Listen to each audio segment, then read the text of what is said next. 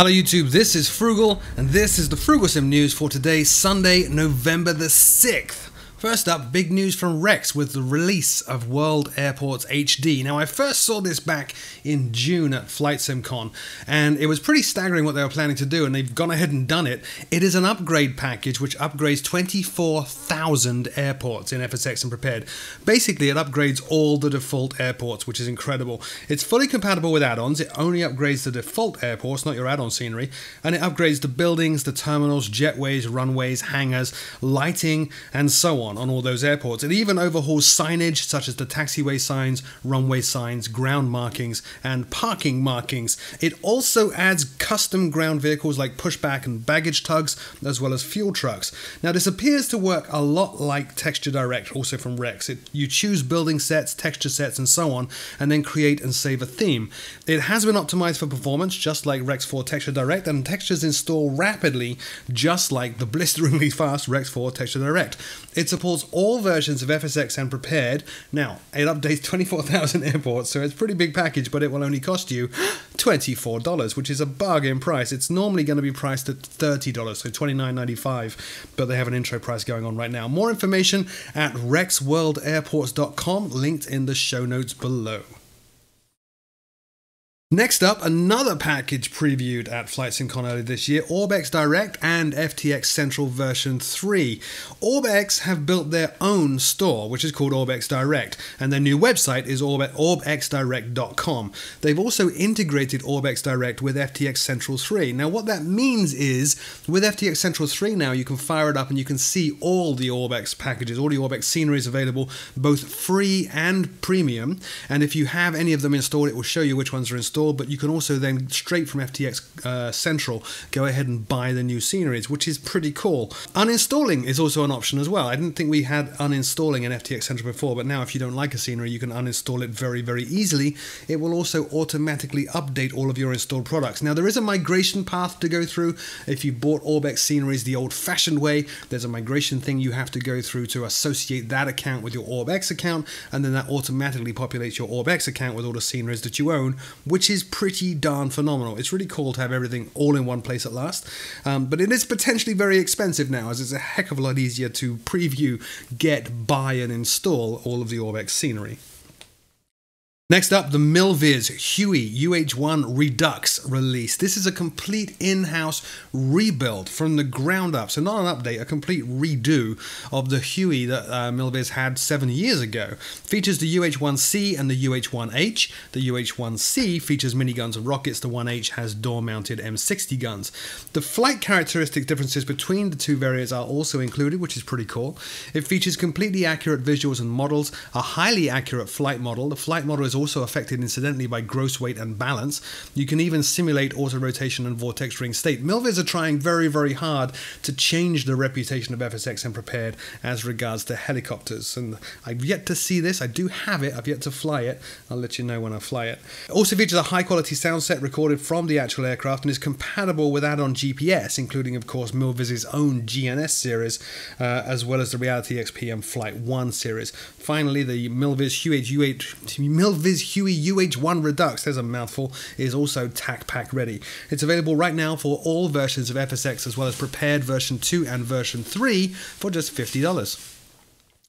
Next up, over to X-Plane and the release of the x-trident Tornado, which I missed a couple of weeks ago. Actually missed a couple of things for X-Plane and got wailed on in the Frooglesim Facebook page for it, so hopefully this makes up for it.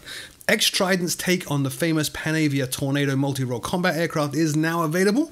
It features pilot and navigator cockpits, detailed and accurate startup sequence, working terrain-following radar. Now, I haven't tried this, and the terrain-following radar in the actual Tornado is also coupled to the autopilot and lets these guys zip along about 200 feet off the ground at Mach 1. I yet don't know whether that's modeled in the sim as well. Hopefully it is.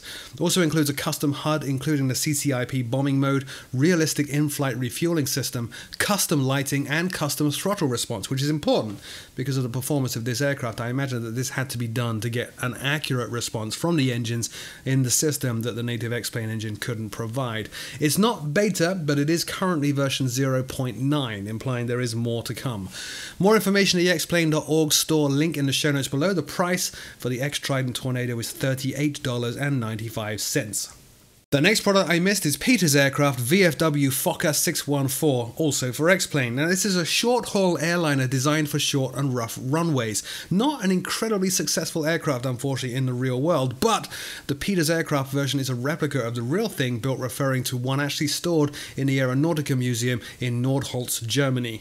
It features a comprehensive simulation of most of the systems, liveries of all the airlines that operated the aircraft, as well as the Luftwaffe liveries, and custom instruments throughout. There are no X-Plane default instruments in this aircraft, which is pretty awesome. Fully modeled custom autopilot, working weather radar, custom sounds inside and out, and tons of documentation, study level tons of documentation, including the original flight handbook and training manuals, as well as a quick start. Very reasonably priced at $33 from the xplane.org store. More information at their link in the show notes below. Sticking with X-Plane, next up the Thrander Kodiak Quest, and the video you're watching, as always, or as is often the case with X-Plane videos, is from my good friend Thomas Rasmussen. It is linked in the show notes below. Check it out, check out his channel, do subscribe. Now this is the new Kodiak Quest from Thrander, also known as Dan Clow, formerly of Coronado fame. The feature list of this Bush aircraft is pretty damn extensive. It features a G1000 licensed from Coronado, a built-in auto updater. More X-Plane aircraft actually need something like that, so that's very cool. High quality and, get this, editable reflections. Not sure what that means, but I'm guessing you can edit what reflects to improve performance. Custom lighting, custom exhaust, heat effects, accurate cockpit, beautiful visuals inside and out, and realistic textures, i.e. chrome looks like chrome and plastic doesn't look like chrome. Also comes with an electric tug for towing around the airport, custom audio, and the audio is also very realistic. You'll hear air from the vents, for example, if you point them at the camera, and you'll hear movement friction from the controls and a ton of other things like that. Very high level of attention to detail in audio on this aircraft. Also features an accurate depiction of the amount of cargo on board and tons of other features. Really do urge you to check out the xplane.org store link on this aircraft in the show notes below to see the full feature list. The Thrander Kodiak Quest will set you back $34 and is available right now. Back over into the world of FSX and Prepared, and in particular previews. The Just Flight Hunter was previewed. They actually started previewing shots of their upcoming Hunter about 2 weeks ago, and the aircraft originally entered service in 1951 as an interceptor. Just Flight's version recreates the F6 and FGA-9. Comes with a complete set of accurate animations, very detailed throughout, different cockpit layouts incidentally for the F6 and the FGA-9, and will be shipping with 12 liveries. No news on a release date or a price just yet. Does seem to be developed by the internal Just Flight team that also did the Canberra, so high hopes for this one. More information at the justflight.com link in the show notes below. But sticking with Just Flight, the next preview is of their long-awaited HS748. This is a short takeoff and landing aircraft originally designed as a replacement for the DC-3, and it first flew in 1960, but many are still flying today. The aircraft is designed to handle short remote airstrips. Just Flight's upcoming version of this models the Hawker Siddeley 748 Series 2. It's going to be featuring, as always, accurate animations throughout. An authentic recreation of the flap system on the aircraft includes a ground power unit, GPU, specular maps and bump mapping to add realism to the externals, accurate cockpit with fully animated switches and dials, accurate textures showing wear and tear, period autopilot, accurate electrical systems, realistic cold and dark, and an accurate flight model. Quite an extensive list. More information on the HS748 prop liner at the Just Flight link in the show notes below. Finally, sticking with pre-orders and pre-releases, DCS Spitfire is now available for pre-purchase, and it now has a release date. The DCS Spitfire Mark 9 is now available for pre-purchase ahead of its December 16th release date.